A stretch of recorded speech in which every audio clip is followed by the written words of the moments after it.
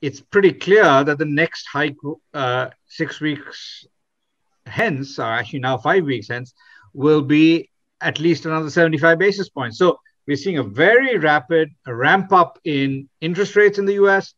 And when you get such a rapid ramp up in interest rates from an extremely low level, it will have negative consequences for the economy. The markets, if you look at the yield curve, the US Treasury yield curve, 10-year minus 2-year, that is an excellent predictor of recessions. When it inverts, every single time that it has inverted since the Second World War, there has been a recession within 24 months after it first inverts.